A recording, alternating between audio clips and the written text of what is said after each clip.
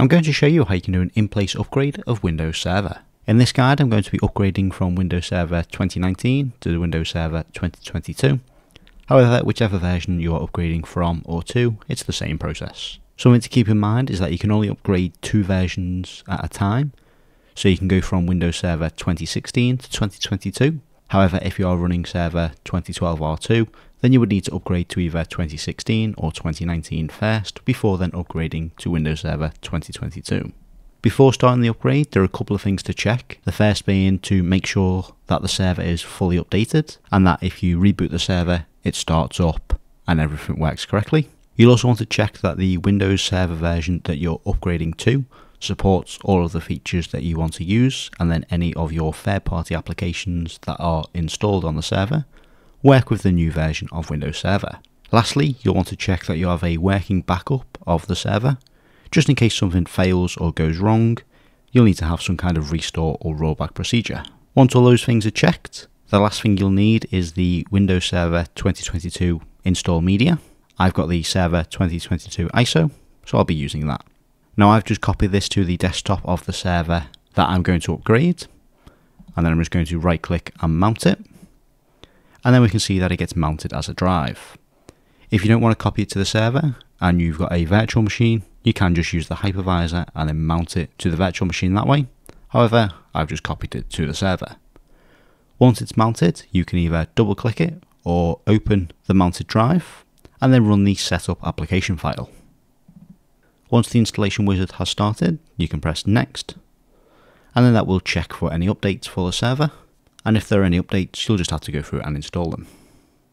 Once that's finished, you'll need to enter a product key for Windows Server 2022, and then press next, and then it should automatically detect the edition. So in this case, I've got Windows Server Data Center, and I'll just select the desktop experience rather than the core.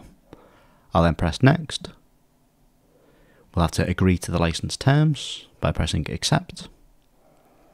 Now we've got 2 options on what to keep. We can keep all of our files, settings and apps, or we can keep nothing. If you're keeping nothing, you might as well just delete the virtual machine and recreate it. But in this case, we want to keep all the files, settings and apps. So the only thing that gets upgraded is the operating system in the background, and then everything else should stay the same. So then we can press next. And then it will go through and check any prerequisites, just make sure everything's okay. So we'll just wait for this to finish. Now that that's finished all of the checks, we can see that we're going to install Windows Server 2022 Data Center with the desktop experience, and we're going to keep all of our files, settings and apps. Now all we need to do is press install. However, beware that once you press install, there is no going back unless you restore from a backup or from a checkpoint. So I'm just going to press install, and then it will start installing Windows Server 2022 over the top. This can take anywhere from a few minutes to an hour, so we'll just leave this to complete, and then we'll be back when it's done.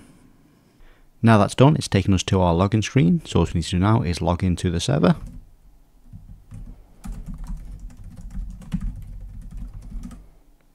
And hopefully this should log us in just fine, and everything is still as we left it. However, it's been upgraded to Windows Server 2022. So if we open up a command prompt and then type winver, we can see that has been upgraded.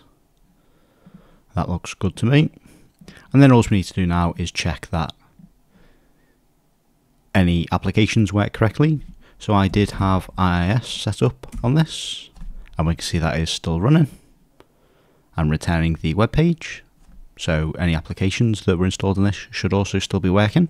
Now what you probably want to do is just go through and check any other applications and any other installed roles and features work correctly, and then you should be good to go. So that is how you can do an in-place upgrade of Windows Server.